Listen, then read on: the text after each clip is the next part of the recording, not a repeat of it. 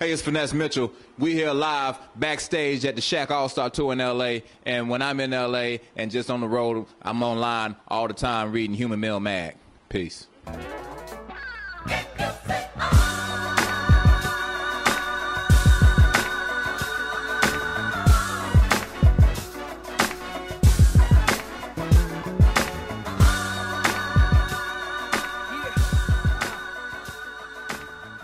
Hey y'all, what's up? It's Capone. That's right, live here.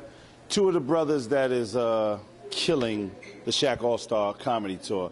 I took it personally that I felt that I had to interview my man because I know a lot of people wanted to know about Tony Roberts. So I particularly wanted to interview him myself because I feel like we've been doing this thing for a long time. Yeah, and we finally getting some of the recognition that we need. How do you feel being in the game over 20 years? Do you feel like at this point in your career, you know, because in the careers go in valleys and peaks, is this a point where you're probably more known than ever, or is it the same to you? You know what, I think it's more known than ever in the last 3 or 4 years. When the tours start popping, we get like, more of like the Def Jam and then more of the, you know how, what you call it, the P. Diddy thing, right. All that happened in the last 4 or 5 years. We started popping that off. Then, as we killing that, you think it's something gonna come out of that bigger, right. but you gotta keep pushing. Sometimes comics get caught up in, especially doing the long as we have, sometimes you slip into that, hey, I should be here by now. But now, it's God's time. When he wants you there, you're gonna get there. So we just keep pushing, you know? You know how long we've been knowing each other? Oh, definitely. I don't know how long we've been going up with comics and deading them out.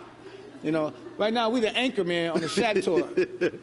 Everybody, we call it the preliminaries. And then here we come back to back, and we've been killing them. I personally, we need a show. You know what? I'm telling you, man. It's going to be in the works. Because when you're on the cusp, you don't know about this. When you're on the cusp, and you're there, and everybody say you're there, it's the most frustrating thing in the world. Bernie Mac went through it. Right. Everybody in the Kings of Comedy had a show but him. He even said it on there. Y'all scared of me, Hollywood. Y'all, that's my Bernie Mac impression. Y'all don't want me. I'm the worst impressionist in the world. But it happened. Before he passed away, he got his due. Look, you know, it happened. I want to say this to you. Being a person who definitely respects your craft, and I'm not just saying this because you here. I feel that you have made me a great comedian because everybody knows you're probably the most powerful guy in the game, hands down. And for me to close behind you is an honor because it makes me look good just as well. Dude, like, wait a minute. I was just telling somebody, they was asking me about the tour. Right. I'm just telling somebody the same thing. I said, when me and Capone go back to back, we was on a tour together. Remember, one of the strongest four we ever been involved with. The Top Dogs of Comedy. Top Dogs of Comedy. Me, Capone, Will Sylvester, and Rob Stapleton. Right. Every night, those two would host or go first. Right. We have to headline or go third. Exactly. But every night, I'm like, damn. We pull out the hat. I had to go last. I know next, Capone got to go before me. And I'm telling my man, every night, I'm like, I don't even smoke cigarettes, but I need a damn cigarette.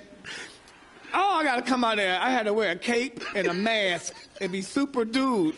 Follow this. And it's been like that ever since we've been knowing each other. We've been pound for pound. And we got two different kind of styles, too. We both loud, we're both quick. I'm a little faster. Yes. You know, he's hard. It's bananas, dude. I don't know, dude. We need to do something. Oh, something has definitely happened. I mean, I'm giving you, and I'm saying it in front of the world. Everybody knows that you are the comedian's comedian. Every headliner in the business is scared to follow you. As I said, it's definitely an honor. But what I need pretty much to hear from you, I know the frustration sometimes when you're right at the point of moving forward. And was there ever a point that you looked at somebody else's career and said, that should have been you? Yeah, a few times. And I snapped out of it, you know, and it will be, you know. But then you're thinking, like back in the day, they used to let 4 or 5 people, and I know Hollywood is going to be Hollywood. Right. Now they let one brother in at a time. They let him one through the door at a time. They let the Cat Williams, the Mike Epps before him. Now it's Kevin Hart. Right. 5 or 6 guys like the Kings of Comedy not going through it there. Right. Back then, when Def Jam first started, 5 or 6 of them leveled up. Right. They're not happening no more like that. I don't know why, but we getting ours. Yeah. Believe that. Oh, yeah. I walk through. Some people don't even recognize me in my own family reunion, and I think it's bullshit. But hey, we go to airports. Right. People, you know, it's happening. We're strong. Definitely. You can't stop us. If you stay funny, it's gonna find you. It's gonna That's happen. right, and you've been true to the game. Yeah. You've definitely made me a believer. I am honored to work with you on this tour, and all I got to say is, America, look out because they say that Hollywood ain't letting 2 brothers in at the same time. We walking through. Coming. It's Capone, Tony Roberts. We're gonna do a show called "Open This Fucking Door." What you waiting on? Humor Mill TV. Thank y'all for tuning in. Peace.